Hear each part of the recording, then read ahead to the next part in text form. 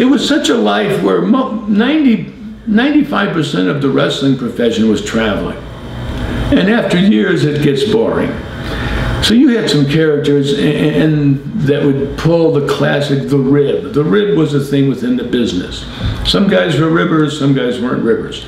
I would never rib anybody because I did not want the revenge rib. And I was lucky because I had that reputation of being a hooker, so no one really ribbed me. But guys like Fuji and some other guys, they loved to rib you just to break the monotony of boredom. And I mean, they would do things like if someone fell asleep in the dressing room on a table, they'd put 4 or 5 strips of that white tape on your boot and light it on fire. So all of a sudden you'd wake up and this big flame, you'd have a giant hot foot, and you'd start jumping around, putting it on. Fuji'd laugh his ass off. But you were afraid to do a revenge rib to Fuji because he would do a more ridiculous rib back. Yeah. So I never got involved in the rib games. But one time he gets his hands on this thing that for some reason cracked him up. The stuff that makes you go to the bathroom. Laxatives. Yeah, laxatives. And Haystacks Calhoun, who can barely get on the plane to begin with through the door, because he's 610 pounds. I mean, his butt is this wide.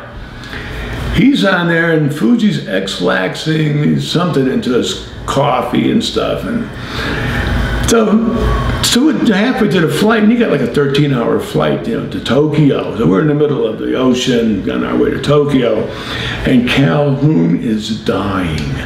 He is dying. You can hear him like he's squirting out farts. He's dying. He's got the cramps. He can't hold it. Finally, he tried, but he can't. You know, the lavatories on an airplane, you slide the little things open. It's this wide. Yeah.